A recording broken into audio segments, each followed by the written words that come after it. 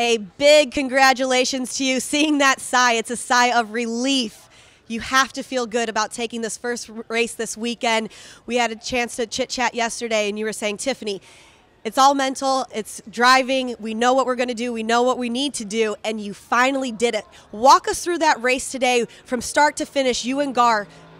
You were saying toe strap, if that yellow goes again, he's so close. So walk us through today. Yeah, track was a bit colder today, so it took a bit to get the tires up to temperature, and I actually got a bit of a bad start, spun the tires, and actually got a shot from the back, and then that actually boosted me going into one, which was good.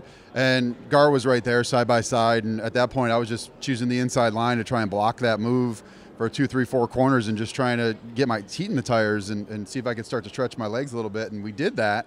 And then, of course, here he comes back again. So, that's the way it is with Gar and Ralph and all these great drivers. You're not going to really get away too far. And so, we had the yellows, and I was just trying to be smart on the restarts and keep a lot of heat in the tires under caution and the brakes. And was able to, again, get a little bit of a gap.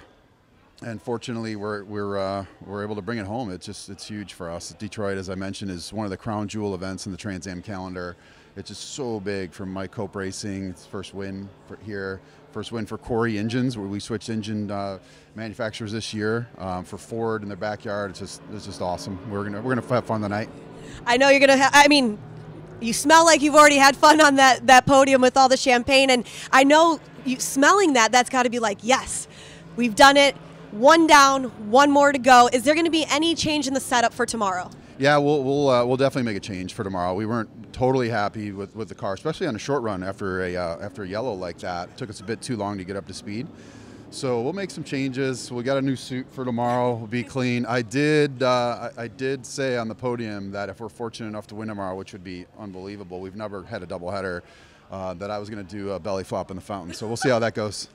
Well, you heard it here first. If Tony goes 2 for 2 here in Detroit, you are going to see the most amazing belly flop. And trust me, I will be there watching. Congratulations to you. Thank you so much. Thank you.